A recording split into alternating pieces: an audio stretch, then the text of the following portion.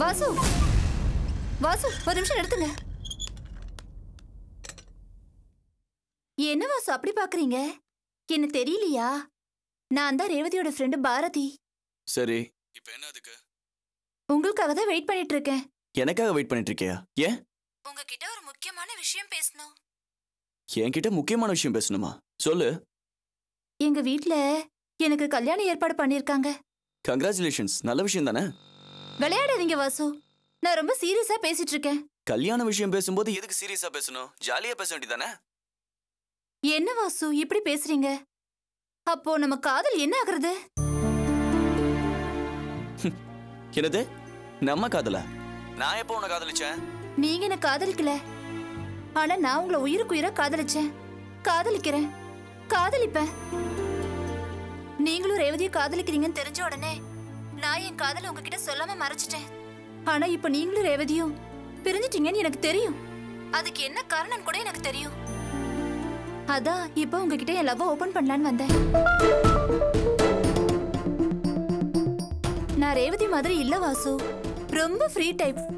ரேவதி தான் எப்ப பாரு படிப்பு பொறுப்பு கடமைன்னு ஜீன்ஸ் போட்டு அவ்வையார் மாதிரி பேசிட்டு இருப்பா. ஆனா நான் கல்யாணத்துக்கு முன்னாடி ரொம்ப ஜாலியா வாழ்க்கையை அனுபவிக்கணும்னு நினைக்கிறவ. ஏன்னா கல்யாணத்துக்கு அப்புறம் புருஷன் குடும்பம் குழந்தைன்னு ஒரு வட்டத்துக்குள்ள சிக்கிக்கிட்டு வெளியே வர முடியாது இல்லையா? சோ உங்க வேவ்லென்த்தோ ஏ வேவ்லென்த்தோ கரெக்டா மேட்ச் ஆகும். நான் தான் உங்களுக்கு சரியான ஜோடி.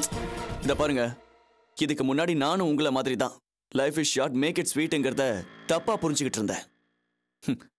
இந்த வயசுல அனுபவிக்காம வேற எந்த வயசுல அனுபவிக்கிறதுன்னு வாழ்க்கையில ரொம்ப ஜாலியா சுத்திக்கிட்டு இருந்தேன். ஆனா இது சாதிக்கிற வயசு. அல்ப சந்தோஷத்துக்கு ஆசைப்பட்டு வாழ்க்கையை அர்த்தமில்லாததா ஆக்கிக்காதீங்க. பிறந்தோம் வாழ்ந்தோம் போய் சேர்ந்தோங்கிறது வாழ்க்கை கிடையாது. இந்த பூமியில நம்ம வாழ்ந்ததுக்கு அடையாளமா எதையாவது சாதிக்கணும்னு என்ன பொறுப்பான மனுஷனா லட்சியவாதியா உருவாக்குனது என் ரேவதி தான். என் மனசு போறா அவதான் ரேவதி தான் இருக்கா. ரேவதி தான் உங்க காதலை ஏத்துக்கலையே. அதுக்காக நான் என் மனசை மாத்திக்க முடியாது. லவ்ன்றது டவுன் பஸ்ஸா என்ன? இந்த ஸ்டாப்ல ஏறி அடுத்த ஸ்டாப்ல இறங்குறதுக்கு ரேவதி சொன்னதை நிறைவேற்றி காட்டணும். அதான் என்னோட லட்சியம். நான் என் லட்சியத்தை அடைஞ்சதும் முதல்ல என் ரேவதி முன்னாடி போய் நிப்பேன். அப்பா அவ என்னை ஏத்துக்கிட்டாலும் சரி, ஏத்துக்கலனாலும் பரவாயில்ல, எப்பவும் என் மனசு ஃபுல்லா ரேவதி மட்டும்தான் இருப்பா. என் மனசுல வேற எந்த பொண்ணுக்கு இடம் கிடையாது. உங்க அப்பா அம்மா பார்த்து வைக்கிற நல்ல பையனை கல்யாணம் பண்ணிக்கிட்டு வாழ்க்கையில சந்தோஷமா இருங்க.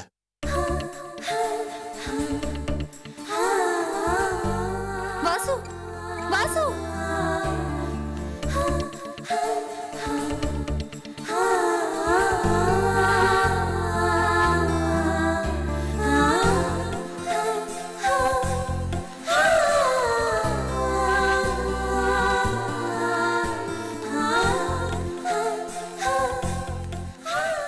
என்னடி ரேவதி, வாசு பேசுனதெல்லாம் கேட்டல?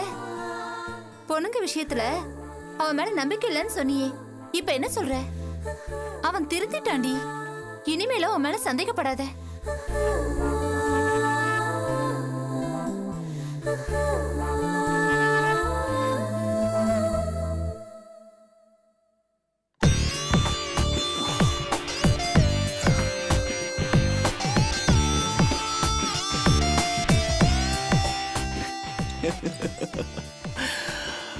என்னடி எனக்கே டெஸ்ட் வச்சு வேவ் பாக்குறியா? அடிச்சாம் பாரு சிக்ஸரு. நான்லாம் அதிரடி பேட்ஸ்மேன் டி.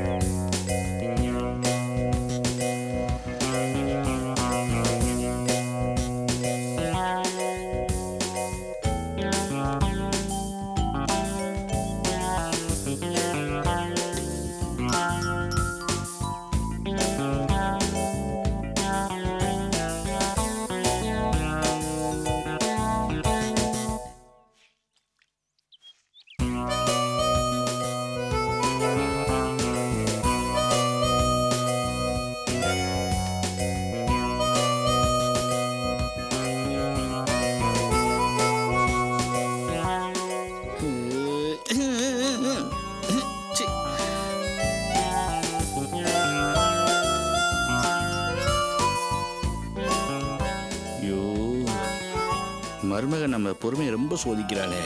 இவ எப்போ துணி காய போடுறது, நாம எப்போ உள்ள போறது?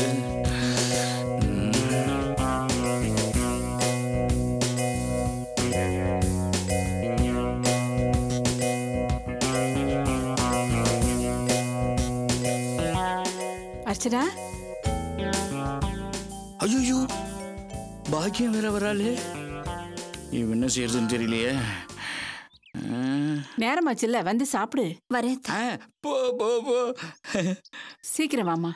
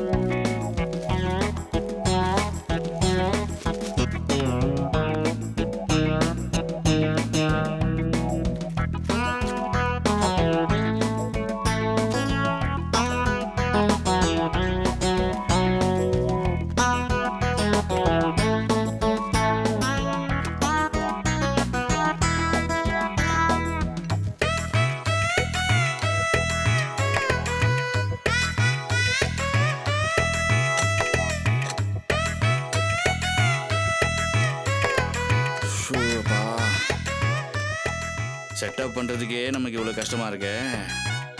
நாம என்னத்த இதுல மெழுகுதிரி தயார் பண்ணி. ஐயோ பாக்யா, ஒரு மனுஷன் எவ்வளவு கஷ்டப்பட்டு உழைச்சிக்கிட்டு இருக்கேன். ஒரு தொழிலதிபரை கவனிக்காம அங்க என்ன பண்ணிட்டு இருக்க? கொஞ்சம் கூட பொறுப்புணர்ச்சியே இல்லாம இருக்கிற. குடிய கொஞ்சம் தண்ணி கொண்டு வரியா?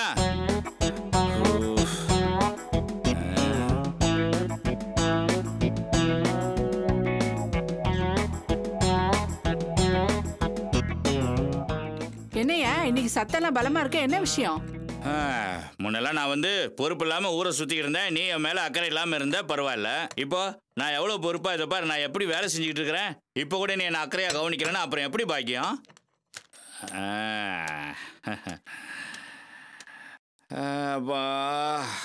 பத்தியா, 12 12 12 3 செட்டு ரெடி பண்ணிட்டேன். 100 ரூபா ஆச்சு. இன்னொரு 3 செட்டு ரெடி பண்ணா இன்னொரு 100 ரூபா. எதுக்கு எவ்வளவு ஆர்ப்பாட்டம் பண்ணிட்டு இருக்க? இப்ப என்ன நீ வானத்துக்கு ராக்கெட்டா விட்டுருக்க? இந்த மாவு எடுத்து இந்த மிஷின்ல வைக்கணும், அவ்வளவுதானே. இதுல என்னையா கஷ்டம்? பாக்கியம், ஒரு வளரும் தொழிலதிபரை பார்த்து இப்படி எல்லாம் பேசாத. அப்புறம் பின்னாடி ரொம்ப கஷ்டப்படுவேன். நான் எதுக்காக கஷ்டப்படணும்? தோடா, நாளைக்கு நான் பெரிய தொழிலதிபர் ஆன உடனே மீடியா அப்புறம் அது இதுன்னு எல்லாருமா அப்படியே என்ன சுத்தி சுத்தி மைக்கெல்லாம் முன்னாடி வச்சு பேட்டி எடுப்பாங்க. உங்க வெற்றிக்கு யாரு காரணம்னு. என்னுடைய வெற்றிக்கு காரணம் ஒரு பெண், அதுவும் என் பொண்டாட்டின்னு நான் சொல்லவே மாட்டேன். வரலாற்று சுவட்டுல உன் பேர் இல்லாமலே போயிடும், பரவாயில்லையா? இத பாரு, உள்ள எனக்கு நிறைய வேலை இருக்கு. வெட்டியா பேசிட்டு இருக்காம சீக்கிரமா தண்ணியை குடிச்சிட்டு சொம்ப கொடு. ஏண்டி, உன் புருஷனை நம்பி இந்த செம்ப கூட கொடுக்க மாட்டியா நீ? போடி. பாக்கியம், பாக்கியம். என்ன ஜிஜிங், உன் புருஷனோட கைவண்ணத்தை பாரு. பாரு பாக்கியம், பாரு. யோ, இதெல்லாம் நீயா செஞ்ச? என்ன பாக்கியம் டவுட்டா கேக்குற? இந்த பார், இந்த பூங்காவனம் எதையும் ஸ்டார்ட் பண்ண மாட்டான். ஸ்டார்ட் பண்ணா அதை முடிக்காம விட மாட்டான். இது ஜஸ்ட் பிகினிங். இன்னும் போக போக பாரு என் திறமைய.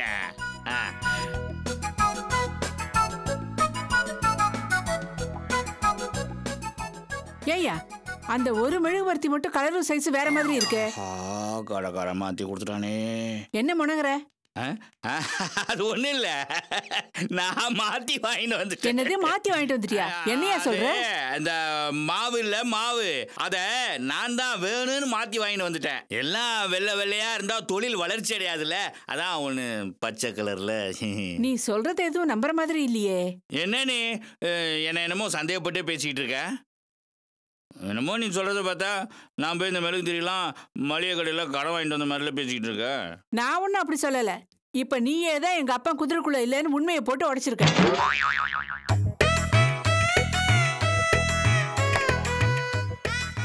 ஆமா, மெழுகுவர்த்தி சைஸ் என்ன சிறுசா இருக்கு, அச்சு பெருசா இருக்கு? யோ, உண்மையை சொல்லு, கடையில் தானே வாங்கிட்டு வந்த? நம்ம தொழிலதிபர் ஆனதுலேருந்து இந்த 7வது அறிவில் செயல்படவே மாட்டேங்குது. பாக்கியம், இது வந்து சும்மா ஒரு சாம்பிளுக்காக தான் ஒன்று வாங்கிட்டு வந்தேன், மற்றபடி நீ நினைக்கிற மாதிரிலாம் ஒன்றும் இல்லை. ஆமா, இது வாங்க உனக்கு ஏது காசு?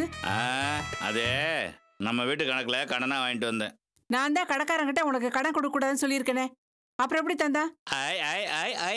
நீ அவங்கிட்ட தானே சொன்ன, அவன் பையன்கிட்ட சொல்லியே.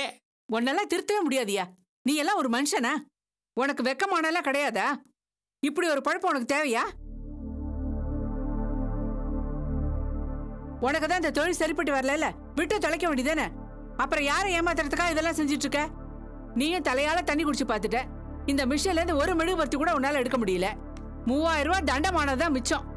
பாக்கியம், கொஞ்சம் மெதுவா பேசு பாக்கியம். உள்ள மருமக இருக்கா, அவ காதல விழுந்தா இந்த தொழிலதிபரை பத்தி என்ன நினைப்பா? ஆமா, இதுல ஒன்னும் குறைச்சல் இல்ல. கர்மம் கர்மம், இந்த மாவு நாத்தம் வேற தாங்க முடியல. இத பாரு, முதல்ல இந்த கிரகத்தெல்லாம் ஓரம் கட்டி வச்சுட்டு சாம்பிராணி புகையை போட்டு ஆக வேண்டிய வேலையை கவனியா. ஆஹா, இதெல்லாம் ஓரம் கட்டி வச்சுட்டா நான் வேற எந்த வேலையை பாக்குறது? யோ, என்னைய அப்படி கேக்குற?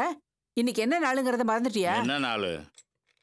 இன்னைக்கு சாந்தி முகூர்த்தம் ஐயா, அதுக்கு வேண்டிய ஏற்பாடெல்லாம் செய். இன்னைக்கு சாந்தி முகூர்த்தமா? ஆமா ஐயா, கல்யாணம் ஆகி ரொம்ப நாள் ஆச்சுல. ஆமா பாக்கியம், கல்யாணம் ஆகி ரொம்ப நாள் இல்ல, ரொம்ப வருஷம் ஆச்சு. என்னையா சொல்ற, ரொம்ப வருஷம் ஆச்சு? ஆமா பாக்கியம், கிட்டத்தட்ட ஒரு 30 வருஷம் இருக்கும். யாருக்கு சொல்ற? வேற யாருக்கு, நமக்கு தான் சொல்றேன். 30 வருஷம் கழிச்சு இப்ப மறுபடியும் ஃபர்ஸ்ட் நைட்டு கொண்டாட போறோமா? யோ, பிள்ளை இல்லாத வீட்டுலதான் கிழவன் துள்ளி குதிப்பான்னு சொல்லுவாங்க. நீ 3 பிள்ளைங்களை பெத்துட்டு இந்த துள்ளி துள்ளுறியா? சாந்தி முகூர்த்தம் செல்வத்துக்கு அர்ச்சனாவுக்கும், போய் அதுக்கு வேண்டி ஏற்பாடு பண்ணு. அப்போ நமக்கு ஒன்றும் கிடையாதா? சரி, குடிக்க தண்ணியாவது கொடு. பச்சை தண்ணி கூட கிடையாது. பாக்கியம் பாக்கியம், இப்படி தண்ணி காட்டிட்டு போயிட்டாலே. யோ, இன்னும் அந்த கிரகத்தையும் வச்சுட்டு உட்காந்துருக்காத. பையன் சாந்தி முகூர்த்தத்துக்கான ஏற்பாடு கவனி, நான் கொஞ்சம் வெளியே போயிட்டு வரேன்.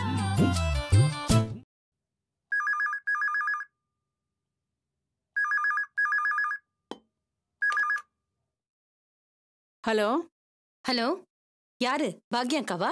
ஆமாக்கா, நான் தான் பேசுறேன். என்னக்கா, பையனை கூட்டிட்டு வரேன்னு போயிட்டு பொண்ணையும் சேர்த்து கூட்டிட்டு வந்துட்டீங்களாமே, கேள்விப்பட்டேன். ஆமாக்கா, முதல்ல பிரச்சனையாகி அப்புறம் எல்லாமே சமாதானம் ஆயிடுச்சு. அவங்களாவே பிள்ளையும் பொண்ணையும் அனுப்பி வச்சுட்டாங்க. 2 பேருக்கும் சாந்தி முகூர்த்தத்தை கூட இன்னைக்கே வச்சுக்கலான்னு முடிவு பண்ணியிருக்கேன்க்கா.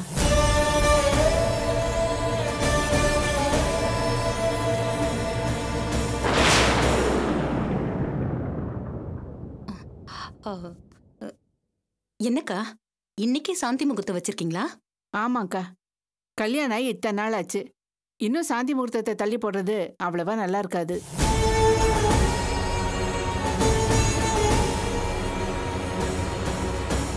நீங்க சொல்றது வாஸ்தவம் தான்க்கா. ஆமா, ஜோசியரை பார்த்து நல்ல நேரம்லாம் குறிச்சிட்டீங்களா? இல்லக்கா, இப்பதான் போறேன். ஆமா, எந்த ஜோசியரை பார்த்து நேரம் குறிக்க போறீங்க? வழக்கமா பாக்குற ஜோசியர்கிட்ட தான்க்கா. ஏன் கேக்குறீங்க? இல்ல, எனக்கு தெரிஞ்ச ஜோசியர் ஒருத்தர் இருக்காரு, ரொம்ப கைராசிக்காரரு. இல்லக்கா, இவரும் நல்ல ஜோசியர் தான். இது நாள் வரைக்கும் எல்லாத்துக்கும் இவர்கிட்ட தான் ஜோசியம் பார்த்துட்டு இருக்கோம். குடும்ப ஜோசியர்னு கூட சொல்லலாம். இருக்கலாம்க்கா, தப்பு இல்ல. என்னடா நான் இப்படி சொல்றேனேன்னு நீங்க தப்பா நினைக்க கூடாது. அப்படியெல்லாம் ஒண்ணும் இல்லக்கா, தாராளமா சொல்லுங்க. இல்ல, உங்க ஜோசியர் எல்லா விஷயங்களையும் கரெக்டா சொல்லியிருந்தா நம்ம செல்வம் கல்யாணத்துல ஏன்க்கா இவ்ளோ பிரச்சனை நடந்திருக்கு?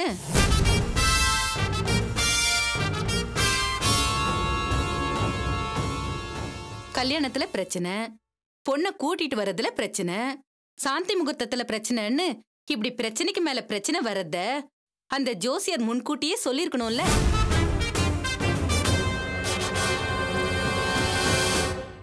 நல்லா யோசனை பண்ணி பாருங்கக்கா. நான் ஜோசியர் மேல தப்பு சொல்லல.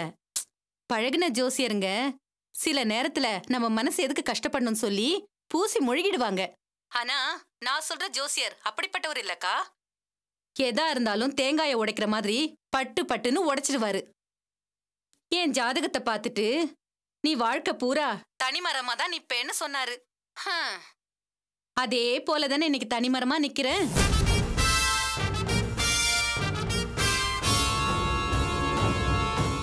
அது மட்டுமா, என் பொண்ணு ஜெயந்தி ஜாதகத்தை பார்த்துட்டு உன் பொண்ணு கல்யாணத்தை நீ கண்ணால பார்க்க முடியாதுன்னு சொன்னாரு. அதே மாதிரி அவ காதல் கல்யாணம் பண்ணிக்கிட்டா. அவ கழுத்துல தாலி ஏறினத என்னால பார்க்க கூட முடியல.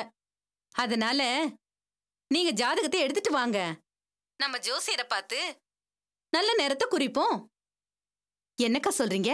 சரிக்கா, நான் உடனே கிளம்பி வரேன்.